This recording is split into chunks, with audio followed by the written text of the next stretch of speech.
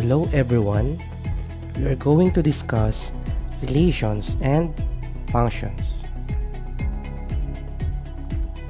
A relation is a set of ordered pairs.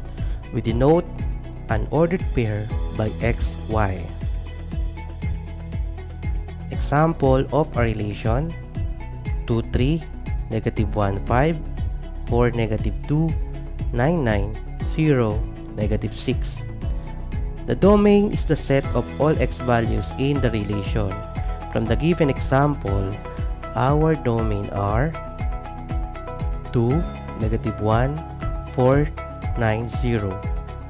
The range is the set of all y values in the relation. From the given example, our range are 3, 5, -2, 9, -6. A function is a relation wherein no two ordered pairs have the same first element.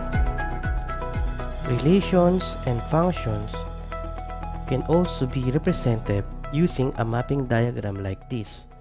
We have the set A and set B, the range and the domain. For a relation to be a function, it must satisfy the two conditions. The first one must use all the x values, and the x value can only be assigned to one y. Let us see in this given mapping diagram if it will satisfy the given condition.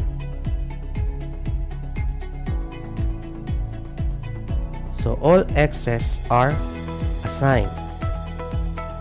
So it means it satisfies our first condition. How about the second condition? No x has more than one y assigned. So it satisfies also our second condition. So this is a function.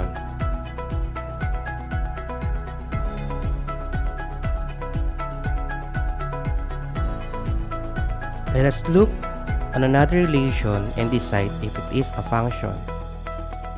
Remember, it must satisfy the two basic conditions. Must use all the x values, and the x value can only be assigned to one y. All x values are assigned. No x has more than one y assigned. So it satisfies also our second condition. So this is a function. Check this relation out to determine if it is a function. Remember the two basic conditions. Must use all the x values, and the x value can only be assigned to one y. So it satisfies our first condition and also satisfy our second condition. If you will notice, 8 have no pair in set A. So this is fine. Our focus is to x value that must have only one correspondence from y values. So this is still a function. Using functional notation, we can write f of x is equal to y.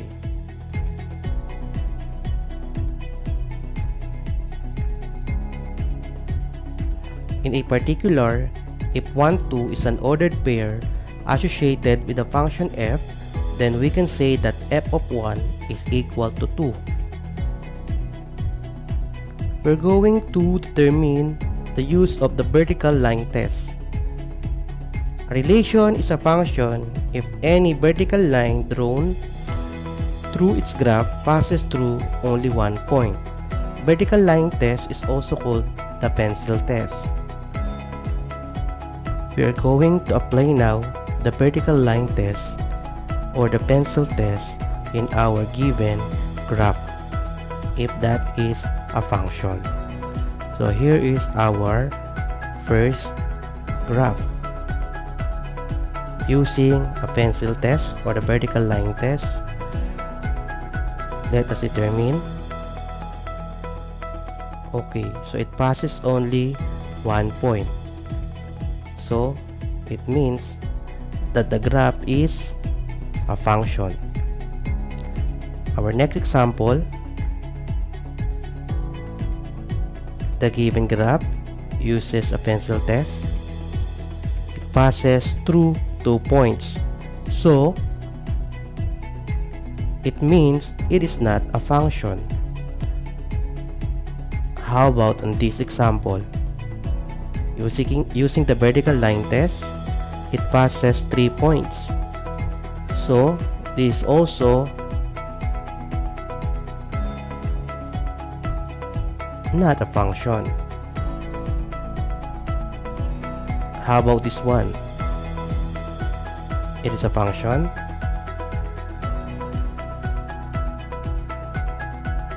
Alright, that is a function. Another example.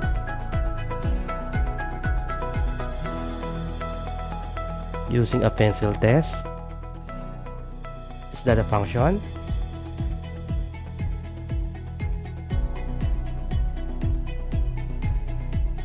No, because it passes through 2 points.